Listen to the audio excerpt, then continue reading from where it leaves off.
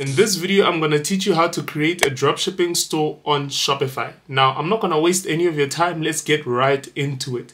Now, the first thing you guys want to do is you want to head over to the Shopify website. Now, on the Shopify website, you will get a $1 free trial for the next 3 months. So that means every month you'll be paying $1, which is basically free. Okay, now I did put that link in the description so you don't have to take a while to look for it on the internet. Now, the first thing you're going to do after you sign in and put in all your relevant details is you are actually going to be provided with the welcome page on Shopify. Well, ideally, you can skip all the steps that they want you to use to set up and just get to the home and main menu. And the first thing we're going to do is we're going to go click online store. And then we're going to go to themes. Now, guys, you don't have to worry about having a paid theme, okay?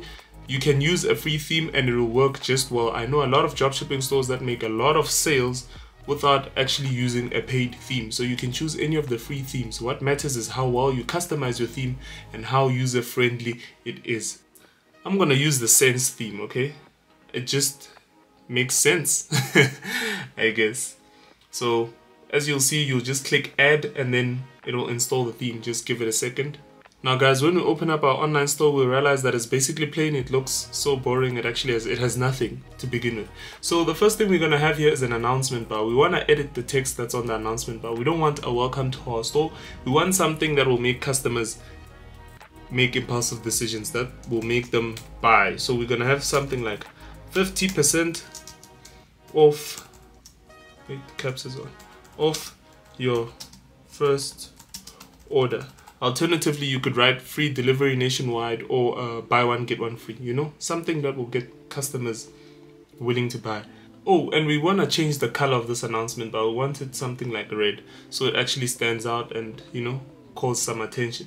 Now the next thing we want is to change our logo. As you can see, our store logo here is just my store. So to get a logo, we'll just use Canva. Now this is very important. When you are selecting a logo and a name for your store, you want a name that does not push you into a specific niche. So you don't want your name to be something like Elite Sneakers, because that means you will have to keep selling sneakers and you can't test different products. So you want a name that will cover a broad range of products, that will allow you to test different types of products on your store, because most often or most of the times the first product you test or the first product you try is not a winning product. So you want the flexibility to change your product in different niches. So we're going to select a store name that is broad, that will allow us to cover a lot of different products. The way we're going to find out a store name is we're just going to go to ChatGPT, okay?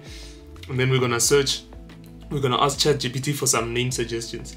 And looking at the name suggestions that ChatGPT just generated here, I think Global Cart is a good one. Or yeah, I think Global Cart sounds good. So now to get the logo, we're gonna go all the way to Canva, and I'm just gonna fast forward through this whole process, but I basically wrote Global Cart here and everything on Canva, and we're also gonna get the black version of the logo. Now when you do export these images on Canva, you will realize that they export as a image that has a background. What you want ideally is to export them as an image that has no background, and you can use Photoshop for that, but most people don't have Photoshop and don't know how to use it. So you can just go on Google and search, let me just save these, and just search background remover.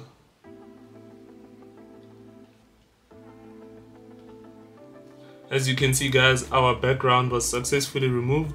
It will be a transparent PNG, so basically the background won't be white but transparent. So we're gonna edit our logo in theme settings. Then we're going to select the image that we recently got from the background remover. I'm going to upload it onto Shopify. Global Cart. Now you see we do have our logo. Like, our logo does look pretty small, so a way you could change that is actually going back to Canva and then just resizing this whole thing. But I'm not going to do that now because it's going to take a lot of time. But you get the whole idea of how you put your own logo there. It just needs to be bigger, okay? Now the next thing we're going to do is, I don't like the colors of this theme, the main colors of the theme. So what we're going to do is we're going to go to settings, theme settings, just close that. Then we're going to go to colors. Now You can add your own custom color scheme. So we're gonna go with black, I think. This is for a button color. So the button color I think will make white. And then the text will also make white. And then the background will make black. Shadow will make navy blue. I like navy blue, it's my favorite color. Background gradient. So we want our gradient to be navy blue. So let's see this color scheme. So here we'll just change the color scheme to color scheme 6, the one we just created. Yeah, I don't know if we should make it a gradient or a solid color. I think we should make the container a solid color. So I'll change that.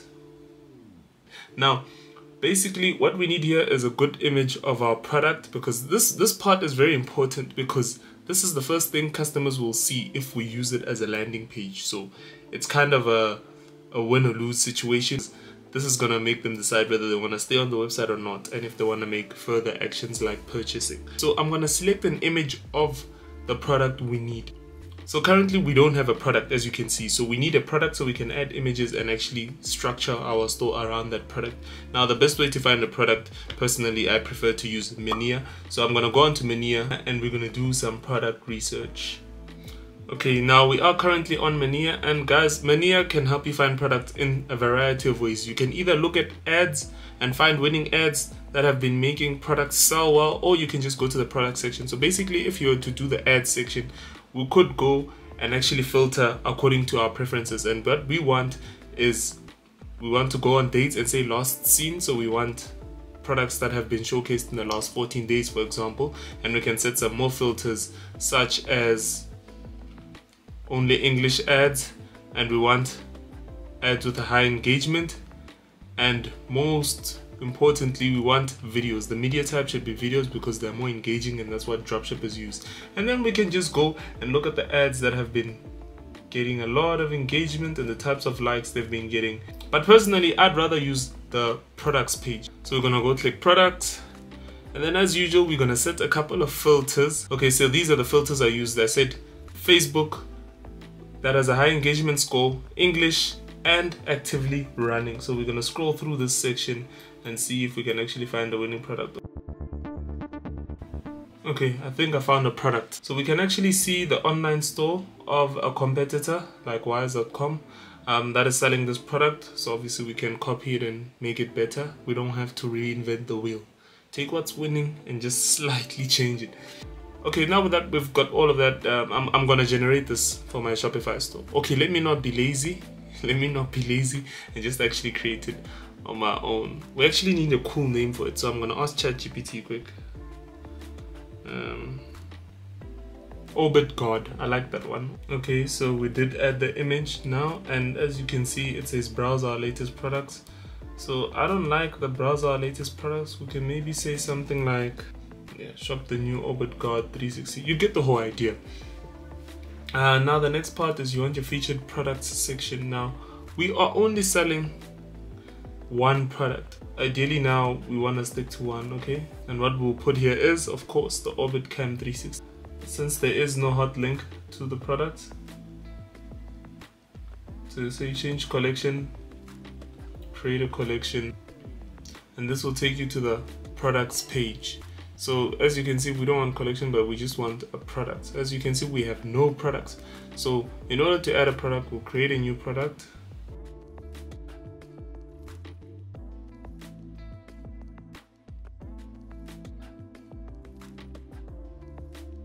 So we are going to sell our Orbit God for a final price of $6.99. Okay, I'm just estimating. Okay, so since a 60% off this price means the price was $13.99 before that. So you see, customers actually did get their 50% off. That's how you create a discount on Shopify. We'd also like to say we have quantity in stock, and we'll just save it. Now we officially have a product in our store. So we have shop the new Orbit God, and then here is the Orbit God. Number of columns, make it 2, even though the other one is empty. So this shrinks a bit. Yeah, that looks better. So there we have our product, guys. We're gonna go to the under template, we're gonna say add a section, and we want to add a multi-column. Is we're gonna use it for reviews. Or we can write testimonials, depends what you wanna, how you wanna word it. And then right here, as you can see, you can change the text. So you can say the first reviewer was subscribe. I don't like doing reviews in this manner. I'd rather use an external app to get reviews for me, so I prefer not to. Now obviously guys, since we do have a product and our store looks like this currently, it's almost done. We still have some things to do, but it's almost done. We also need to make sure that if we want to make sales, eventually you'll have to promote this product, and in order to get a lot of sales, you'll need your products to go viral. You'll need your ads to go viral, and the best way to do that is to use viral e-com ads. And I've always said, if you want to use viral e-com ads, you can just use the link in the description. Now, how does viral e-com ads work? Let me show you. Alright guys, initially you want to head over to the viral e-com ads website, and we'll decide the split testing ad package because that works best for Facebook. And personally, I like to add a voiceover. I feel like it's good for engagement. And once you do place your order, you'll get a submission form and receive your video within 1 to 3 days, and you'll get unlimited revisions for the first 7 days. And if you want to see what an ad looks like, we can go view these oversized hoodies. These were making huge sales in the past. I don't know why people love them so much, but they were making a ton of sales. And guys, in the description there is a link that has a discount on all the packages on viral e-com ads, and there's an additional 75% off if you sign up for the VIP membership. So the link is in the description. You know what to do. Alright, now in order to add your T's and C's, contact us, and FAQ, we're gonna go all the way to the home page again, and then we're gonna go to online store navigation, and then in navigation, and then you're gonna go to footer menu, and then this is how we're gonna link all those pages we created. So we're gonna say pages, then we're gonna link the frequently asked questions first, then we're gonna add another menu, and I'm gonna click pages, the terms and conditions add, then we're gonna go click pages, and we're gonna add the contact us add, then say save menu. So that's all gonna appear in the footer.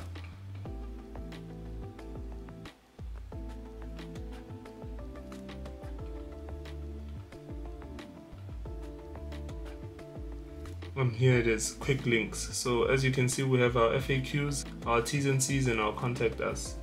So this is how our online store currently looks. Now guys, it's very important that you add a domain, and when it comes to creating a domain on Shopify, I'll run you through the whole idea of how to create a domain and how to add a domain. And you know, a domain is basically the whole address of your online store. So it's basically the www.subscribetomyyouTubeChannel.com. It's very important that your domain is appropriate, because nobody is gonna shop on the random domain that Shopify gives you that is for free, that is called www.myshopify1473.shopify and so on. It looks very unprofessional, so you want a professional domain. Now before I actually get to that, let me tell you about Volume Boost, since we're already almost done with creating our online store. Before I tell you about the importance of a domain, now Volume Boost is an additional app that you can add to your Shopify store. Now what does Volume Boost do? Volume Boost allows you to create custom discounts for your customers. For example, you can actually select a group of products or a single product that you want to run a discount on, or you can go on running a discount for like a cart total, for example. So you can set that if a cart total reaches a specific amount, you can actually get a 10% discount or a 20% discount, like basically spend 500 Rand or more and get a discount. This is very good to actually make customers spend more money so they can get a discount, okay, as you've seen how successful it is for Shein. So that's what Volume Boost does. Okay guys, now we're going to add a custom domain for our online store. So what you're gonna do to do that is you're gonna go to settings down here, and then you're gonna go to domains. Now obviously you can connect an existing domain This is if you actually use a third-party service to get your domain, like GoDaddy. As I mentioned, it's not sponsored, okay? It's not. But you can also buy a new domain on Shopify, which is simpler, but usually it's more expensive. So we're going to search for a domain and see if our domain is actually available. Global cart. So we do see that our domain is available at $22 per year. So it's, for a yearly price, it's pretty cheap. And you also realize that .co.za domains are more expensive than .com domains, but there is no globalcart.com domain available, so we'd have to choose globalcart.co.za.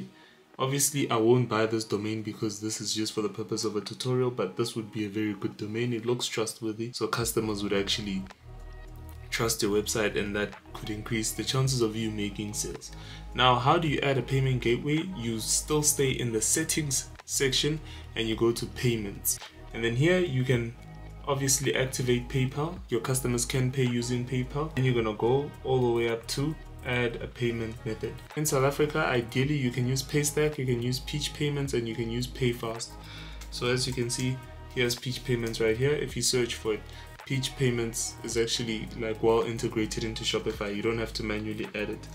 But if we look at PayFast, on the other hand, it's not there, so you'd have to manually add it, and Paystack is already there, so you don't have to manually add it. So we will say Paystack for now.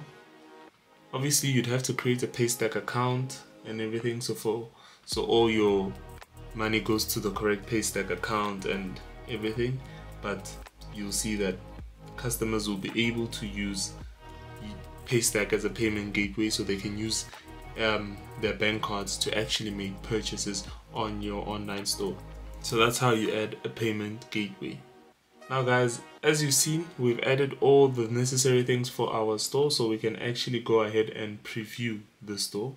And as you can see, we get welcomed with a 50% first order off, shop the new Orbit Guard, and then let's say you click shop now, and then it will take you to the product, and then we can click to view it, and you see we have a full product description as we specified earlier, and some images of our product, and you can see the discount that we applied, which is like 50%, and then now we can say buy now, and as a customer this will be the buy now page where you enter your contact details, and this is where your payment gateway will be once you actually successfully integrate it into your Shopify store.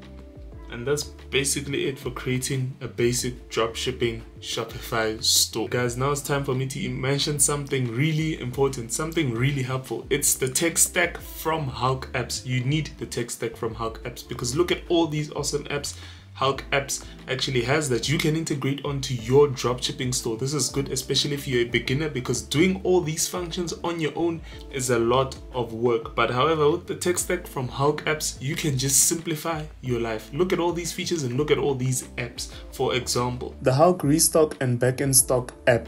This allows you to notify customers immediately via emails when their desired product is back in stock. You can also allow it to create and send customized restock SMS notifications. And probably my favorite one is the Hulk Apps post-purchase survey. So this allows you to create personalized survey forms for your customers after they have purchased products from your store. And you can view all the survey data on the app's dashboard for instant insights at any time. Now guys, you can get the link to the tech stack in my description. You might as well get it now because it's a lifesaver. It really is. There's a lot that you can add on to your dropshipping Shopify store, but this is a basic tutorial and I've covered all the basics you'll need to actually get it up and running.